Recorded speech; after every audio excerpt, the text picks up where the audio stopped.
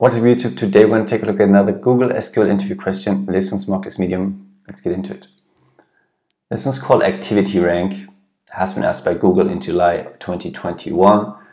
And our task is to find the email activity rank for each user. Email activity rank is defined by the total number of emails each user sent, and the user with the highest number of emails sent will have a rank of 1, and so on. We should output the user, total emails, and their activity rank. We should order records by the total emails in descending order and sort users with the same number of emails in alphabetical order. In our rankings, we should return a unique value even if multiple users have the same number of emails. For tiebreakers, we should use the alphabetical order of the usernames. So let's take a look at the expected output to just confirm what they mean. So we have a column for the user ID of the user that sent the email, we have the total email count, and we have a rank, which is the row number here, which is 1, 2, 3, 4, 5, even though we have a tie for 19 total emails sent as the highest value and 16 right here for users 4 and 5.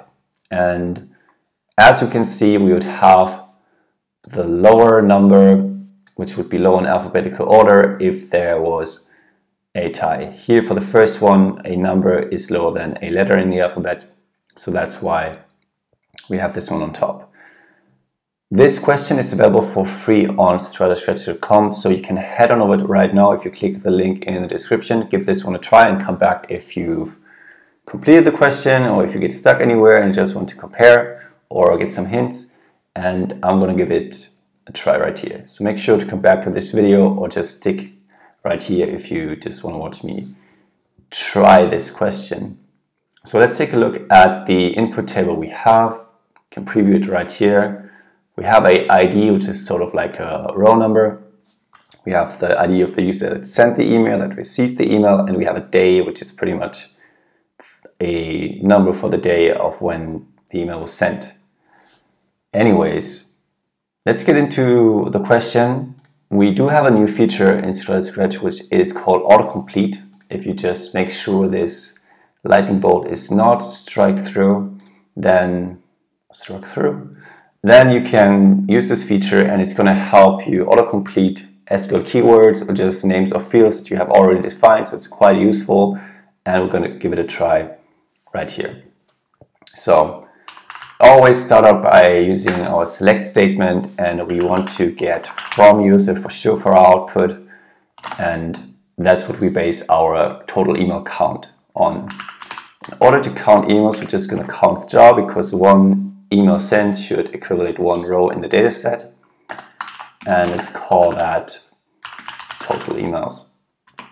We're selecting from this table called Google Gmail emails, and in order to get the count per user, we need to group by from user, and that was just given to me as a autocomplete option. So right now we have the user ID that sent the email, we have their email count, which is not ordered yet. We could add an order by statement here, order by that count in descending order, and we would get the right order. But if we use our rank window function to create a rank, this should already order the output anyways. So I'm going to use the rank window function here, as I said, because the question hints at creating a rank, and that's when you should always think about using a rank window function. You might also use a row number here, which is kind of hinted at if you look at the column name of this final column. But I'm going to start out using rank. Our window function syntax is the window function, then over, and in parentheses partition by, order by. I always just write that out to have it there and then think about what I have to use. So we want to create this rank of the entire output we have, and we want to base it on the order of the emails we sent mainly. Then we also have to think about this tie rule, but let's just give this one a try first. So let's think about partition by. Do we need to partition by anything? No, because we want to order or create a rank for the entire data set, not based on like a subset.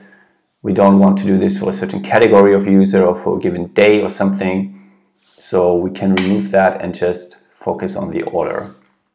So we basically want to order this by the total email count, and we can actually use that aggregate function count in this rank window function. That's what a lot of people don't know. So you can actually use aggregate functions such as count, sum, or average in this window function syntax.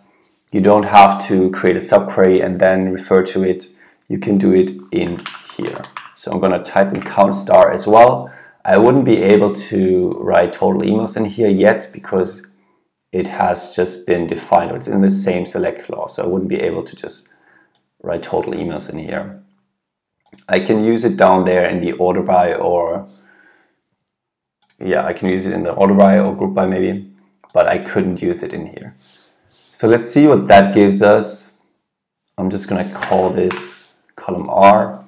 Doesn't really matter for the solution if I check it, if I have the right column name. But as we can see, we have a rank, but it is in the wrong order. So we have the lowest email count as the highest rank. So in order to change that, just need to specify that we want to order by count in descending order, and then the highest count will be on top. So this one looks pretty good. It looks pretty close to our solution that we want to have. So we do have 19, 19, 18, 16, 16, which is the right total email count in the right order, but the rank does create these ties. So we have 1, 1, 3 instead of 1, 2, 3.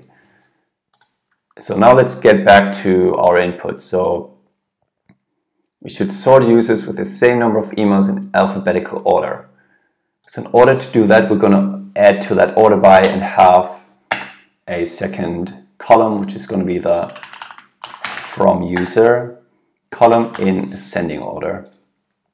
Ascending is the default value, so we could omit that here. That's what I always say, but let's keep it in for clarity. So let's run this. So what this does, it is creating the rank based on the total email order, and then if that is the same, after the comma we specify what it should use after that. So after that is the same, it's going to look at the from user alphabetical order, and it's going to have the lower one with the higher rank. So this creates 1, 2, 3, 4, 5, and what we want, even if there's a tie. So let's check that solution. I already solved it before, but it is correct. That's when this appears green. We could also use row number in here to get the same result, and that would also be accepted. So that's it for that question. If you haven't given it a try yet, head over to StrataScratch with the link in the description. It's going to take you exactly to this question, and you're going to be able to run your code for this question for free, since it's marked as a non-premium question. Apart from that, that's going to be it, and I'll see you in another video. Bye bye.